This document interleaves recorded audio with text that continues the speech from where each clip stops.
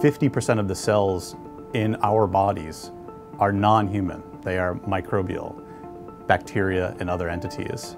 But in fact, if you look at the types of microbes that are shared between us, only about 10% of the microbes are similar between any two people. So what we set out to understand is what explains that variation in our gut microbiomes, the community of microbes that live inside our intestines.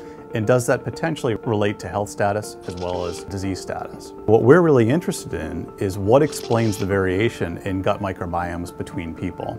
What are the rules, if any, and can we manipulate the microbiome in order to improve therapy and medicine in the long run? This is the promise of personalized medicine if it is to be met.